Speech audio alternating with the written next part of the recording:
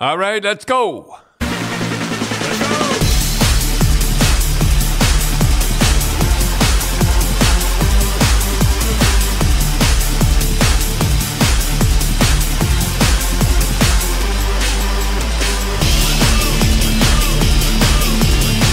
All right, let's go, Tim. Before we get into some questions, Del, you'll have the first question. But before we do that, I just got to mention something that we were watching the Sportsnet the other day, and Craig Berube was really mad at the Leafs. Yeah. And he was really yelling at them, but he didn't do much. He just yelled at them. Yeah. So when you were mad at the Bruins because they were goofing around in practice, what did you do? Okay, everybody over at the side. Oh, They go over and back. They go over and back, over and back, over and back, over and back. And you know, I did that in the playoffs with extras, as they say. And from the league, I got a letter saying I have to stop that because it's wearing down the sides of the ice. Yeah. How many times would they go back and forth? How badly would you punish them? I don't know what the punishment was. I never counted it. I just kept going and kept going and kept going. And you know who said it at the very end was Donnie Marcotte, who used to fly. Oh, yeah. He was one of the better skaters in the league at the time. Well, he used to keep up to Bobby. Really? Yeah. Well, he kept up with Guy Lafleur, right? When he's the guy that checked Guy Lafleur in Boston. Would you make the goalies do the laps back and forth as well? No, they skated off. So if a guy did something, were you mad at them or mad at a guy or? Oh, mad at a guy. So would the other guys get mad that you're punishing the whole team because you have one guy? Yeah, and they pick on him too. So you're all about the action. It speaks louder than the word. That's pretty good. Well, I don't think you could do that today, Del. No. Because if Berube did that today, you know that there would be people saying, "Oh, that's terrible. You're punishing the players. Cruel. It was cruel that you know that it's a toxic workforce." Monday you got an HR meeting. Yeah. I remember one time Jock somebody anyway, and he was at the side. And one of the cleaning ladies come and said, "That's cruel." One of the cleaning ladies. Oh, you were skating them, yeah. Yeah, I was skating, and I'm back and forth.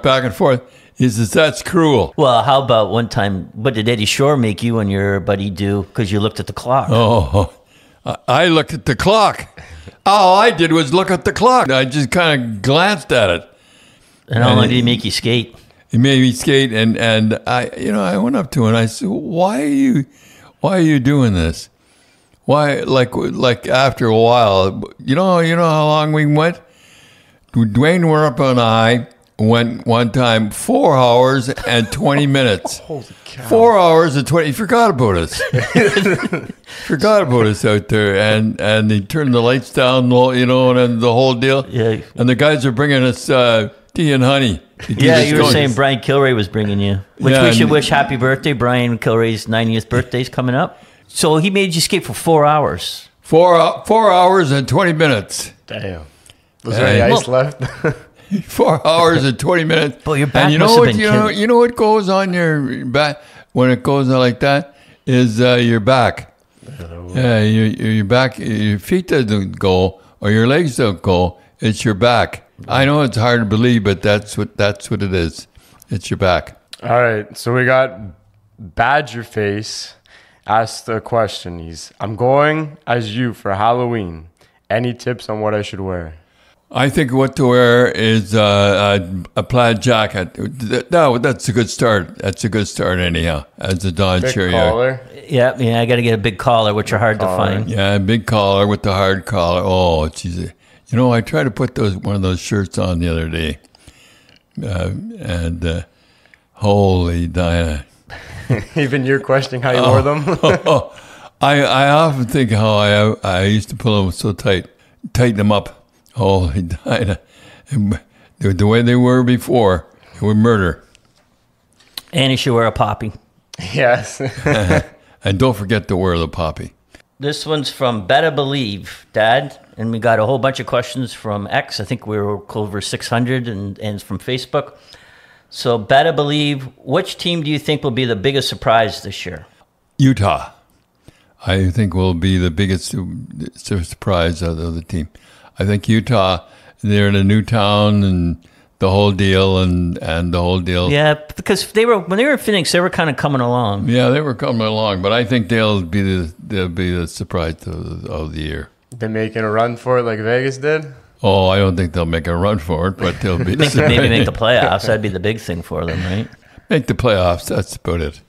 Grapes of MT. He says, "Hey Grapes, how are you? How about reflecting on your days as a player in Rochester and your friendship with Red Armstrong?" Well, Red Armstrong and I never really got along.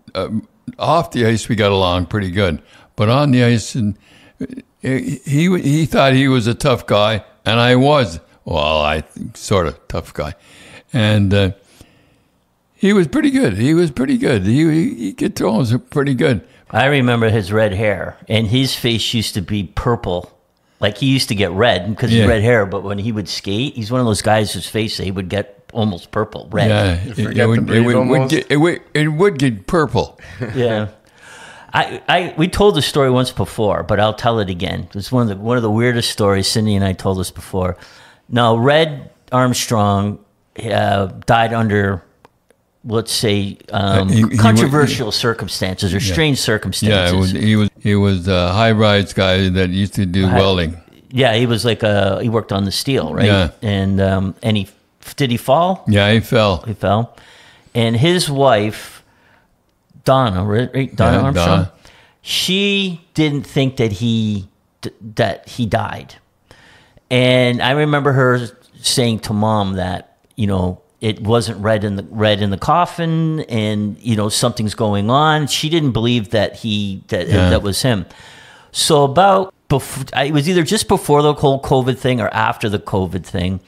Cindy and I were out front of my house, and this guy came up about the size of Red. Red was about 6'1", right? And he had white hair. And people who have red hair when they get older, their hair goes white. That's why you see a lot of Irish people with like older men with white hair and a beard.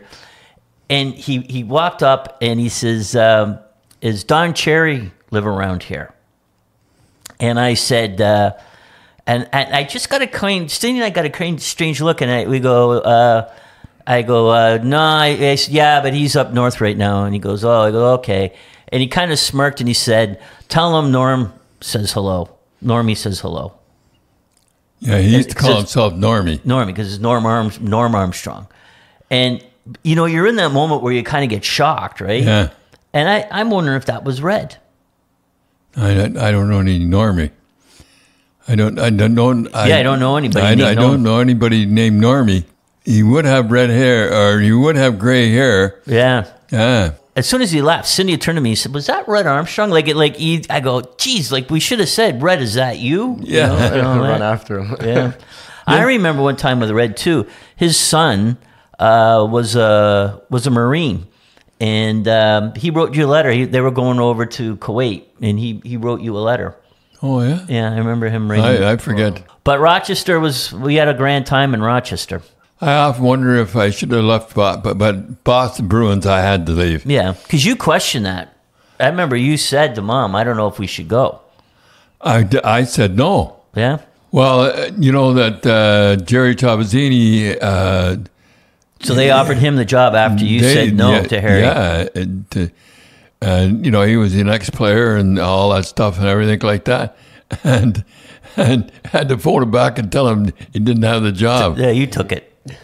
Yeah, I was. Yeah, but I remember we had lots of fun in Rochester. War Memorial, that was all great. And remember, I said to you, we're going to meet Bobby Orr.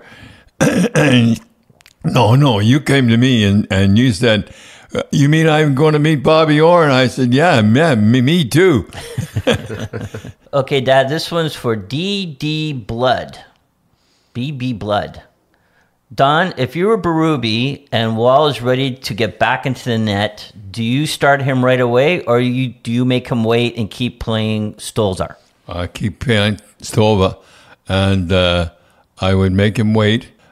First loss that one of the goalies had, you'd put him back in. like the thing with Berube is that he walks in there with Wall. You know, even though Wall signed a big contract this year with the Leafs, He doesn't a know. relatively big contract. You're not stopping pucks. What are you going to do? Yeah, what are you going to go with? But they have so many goalies, right? They have Murray, they have Stolzar, they have Wall. I mean, I think Murray's going to be in there at the end. You don't think that way, eh, Tim? no, I think the guy in net now, Stolzar, he'll be the guy. You know, because I think he's got something to prove, right? He does, yeah. And he's building rapport with the team now too. Yeah, like getting in the groove. He played well. He hasn't. I don't think he's let in a bad goal so far. No, And we should ask Dell. yeah. It's the fight for the goalie position, pretty much. It's all up for grabs. So Stolzar's got it right now, and he's doing well. He's holding his own. He's going to keep the job. So if you were Berube, at what point? And let's say they're going back and forth. What point in the league, in the season, do you say, okay, this is a guy we're going with in the playoffs? 3 weeks to go. Good 3 weeks comes into my mind, and that's what I used to do with Cheevers. You think too, if you threw Wall in net there, like if he feels he's ready, throw Wall in net. You're kind of gambling too because you're putting your eggs in one basket. It looks bad with your relationship to Stolzar. It's like you're out, like you're not my main guy. Wall is. You're gambling a lot there. Right. And what if Wall plays 3 good games and then all of a sudden he starts playing terrible? Now this guy goes, oh, well, I got to go back in and I got to clean up the mess. Yeah. T-Poor70 Timothy asks, how long did it used to take your Bruins teams to get into the game shape once the season started? You know, it's a funny thing. You used to go 5 to 6 weeks with Eddie Shore. He tortured you for five weeks. When the Bruins came to training camp, right? How long was it before they were like seasoned ready? Well, Cheevers was never ready. By the playoffs, he's ready for the regular season. Yeah. Like the rest of the guys, though. The rest of the guys used to be in shape in about 3 weeks. 3 weeks? Yeah. And your training camp was what? How many weeks? 5 weeks? I forget what it was. It was at least a month. At least a month. So they were pretty much ready to go Oh, by Bobby Orr, he is absolutely flabbergasted that they can get in shape in 2 weeks. And they've been skating now, but they've been skating half speed. Yeah. And that's why there's so many hurt right now. Yeah. There's close to 100 guys on the injured list now in the National Hockey Leagues. 100. 100. I don't know. Why do you think that is, Dad? Why would you say 3 weeks, 3 games into the season, there's 100 guys on the injured? There's a difference between being in game shape and practice shape. And how about I say this? You don't push the players too far or they'll quit on you. So do you think the training camps are too short? I think the training camp is too short.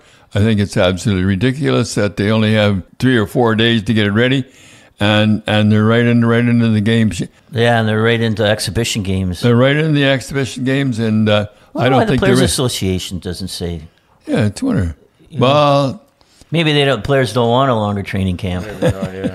Maybe they don't. Leaper JD asks, can you comment on the role a coach can play in destroying a player's confidence? It is so easy to do. I remember Doug Gibson. He scored 2 goals, and I told him he was going down, and I told him on the ice that they were going down. I always let the players know that I was the boss. And boy, when you had to go up and tell a guy after he scored 2 goals, and I think it was in Buffalo he scored 2 goals. Yeah, so he was their leading scorer in Rochester, right? He comes up, and then he scores 2 goals, and then you had to tell him he's going down. I never brought anybody up that I thought was Jean Rattel. I wanted to bring up somebody that would be the 4th guy and be a good penalty killer. I never wanted nobody to take Jean Rattel's spot. Right, yeah, because if you like we talked about this before, like if Doug Gibson comes up, he's not going to take Jean Rattel, Hall of Famer. He's not going to take his spot. He's not going to take Greg Shepard's, right? And he's not going to take Max McNabb. Yeah, Peter McNabb. He 40-goal scorer. I keep calling him Max. Max, yeah, that's the players. The players used to call him Max, right? Yeah, he used to call him. That's his dad. So like yeah, you bring Gibson up, and he's their leading scorer in the American Hockey League. So he figures he should be. He should be there, but Rattel's a Hall of Fame. Greg Shepard's one of the most underrated players in the league, and Peter McNabb's a 40-goal scorer. Yeah. Biggest mistake I ever made was trading him. Greg Shepard, yeah. We've seen it in minor hockey, like when we used to go out and watch the games. Coaches wrecking kids, like yelling at a kid and ruining his confidence. And I remember this goes back way back. We had the Ice Dogs, and there was a kid that we liked late in the round, and he was a Wayne Simmons type kid. He was a black player, but he played like Wayne Simmons. He was like tough in the corners, and he was just one of those guys you didn't want to play with. Play against, I should say. He was just murder, and he could skate. He was a better skater than Simmons, and it was in a playoff game, and the team got scored on, and he came to the bench, and he just kind of threw a stick down, but it just hit and it bounced onto the ice, and the coach benched him. And I remember that. Remember that? Yeah. And so we drafted him. We probably drafted him for like fifth or sixth round. And he wouldn't come to the phone when we called him. So we went to his grandmother, and she says, what happened to him? I don't know. He said, well, he didn't play hockey anymore. She says he's just heartbroken that the coach would treat him like that. And, we said, well, why doesn't he come? He might not make the team this year, but we feel, in a couple of years he could make the team. And, we'll put him with the Mississauga Chargers. And, we got, a good coach there. And he wouldn't come. He wouldn't come. And he was as good. He was Wayne Simmons, but a better skater. Yeah, he was a good skater. I remember. I think his name was White, and it was just heartbreaking because you saw that coach just being like, well, I'm going to bench him because he threw the stick on the ice. Well, he didn't throw the stick on the ice. He just kind of doing it bounced. And he threw it against the wall, and it bounced back. And I remember watching the game in the playoffs. It was 0-0 going in halfway through the second period. There was the Marlies and another team, and the Marlies scored on a breakaway, and the coach pulled the goalie, changed the goalie on a breakaway. Really? Yeah. And that kid was a good goalie. I remember when Dell was playing. I got there a minute late, and his dad was there, Roger. I said, "Where's Dell? I thought Dell was playing tonight." He said, "Well, he get benched." How could he get benched in a minute? And the son was playing. Yeah, the coach's son went in net. Yeah, went in the net.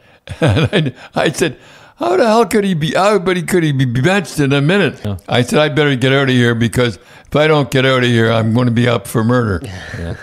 Coach has to be very, very careful about the players, and don't think that the players today you could destroy their confidence awful easy. Okay, Dal, we'll have one more question, so we'll wrap it up. All right, Outfield 24 asks, hey Don, is it true that you never lost a tooth while playing?